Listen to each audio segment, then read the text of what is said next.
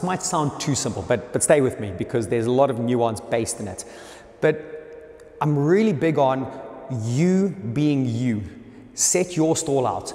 If you can focus on the things that you can control and the way you want to control them, you're going to really help yourself play the game you want to play. I need to add in a little caveat here at this moment because I definitely think you need to be adaptable and flexible and actually also feel the game out a little bit. But in regard to the majority of what I would suggest you to do, why don't you take up the reins and go, this is how I want to play the game. This is my overarching way that I want to go about my business. And these 3 tips for me transcend squash from the top to the bottom. Okay, obviously the players at the top can do it a lot better and quicker and they've got much more layers within it, but actually even low down, you get this right, it makes a massive difference. So it's going to sound really simple-ish. You've probably heard this advice before, but let me run through those 3 bits and I'll unpack them as we go along in this playlist. First thing, get the ball past your opponent as early in the rally as possible.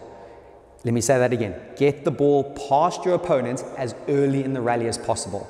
That has to happen. Think about that. Like so often I see players trying that 3 or 4 shots in, but you've already lost the rally at that point. Returner serves in the middle and almost going, I'm going to feel my way into this rally and then get it past them. No, focus on getting the ball past your opponent as early in the rally as possible. Number 2, linked really closely to that, when you've achieved that, ideally in the first shot, push up to the tee. The amount of times I see someone hit a good shot, move just straight across parallel to the back wall and admire their shot from this deep position, a boast comes in and you've lost the point. You've lost the point from someone's defensive boast.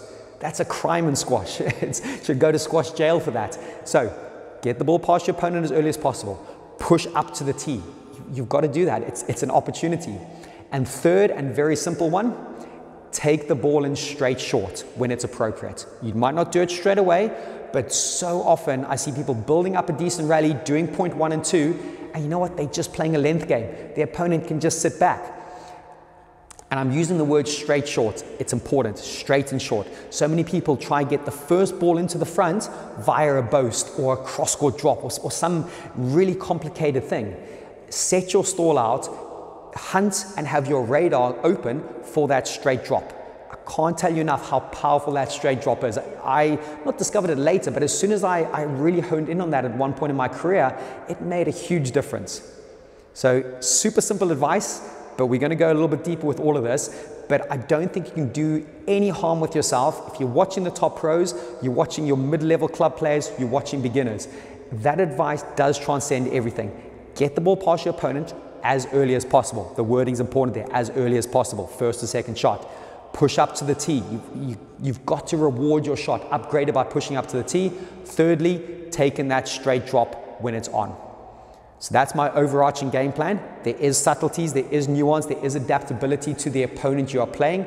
You might focus on some areas more than other areas based on the style.